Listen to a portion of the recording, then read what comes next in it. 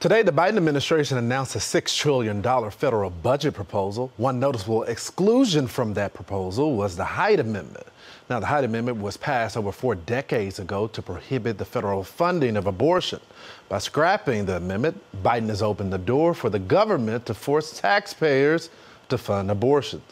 Now, liberal activists are calling this a historic step, but this is just another instance of the Biden administration bending to the progressive left agenda. Joining me now, Ali Stuckey, the host of Relatable, and that is a podcast that you can get everywhere.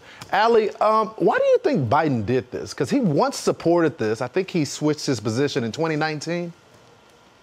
Yes, you're exactly right. And I think you already hit the nail on the head when you said that he's bending over for the progressive left. And he is going back, unfortunately, on his stance that he held for decades when he said that he supported the Hyde Amendment, that he actually voted for a ban on late-term abortion twice when he was a senator. And so he's actually been pretty moderate on this issue. I think that's why some pro-lifers voted for him, saying, okay, there's no way that he's going to repeal the Hyde Amendment. Maybe he will stand up for unborn life when he's president. But unfortunately, he has done exactly what he promised to do in his campaign, and that is to propose the removal of the Hyde Amendment.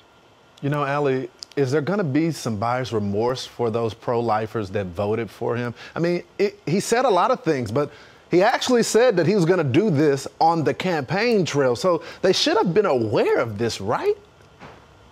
Yes. Now, I think that a lot of people who said that they were pro-life evangelicals for Biden, who said that they were conservative on a lot of issues, but they just didn't like Donald Trump, I think they were probably a lot more liberal than they let on. They were probably trying to get some conservative evangelicals to vote for Biden. And so they pretended that, you know, somehow his policies were going to reduce the number of abortions. But at this point, I think it's just unmistakable that he is a pro-abortion president. This is not just a pro-choice administration, the way that maybe you could say the Obama administration was or the Clinton administration was. This is a pro-abortion administration. And the people who voted for him, who say that they're pro-life, are going to have to reckon with that choice at some point. I do hope that there's some buyer's remorse.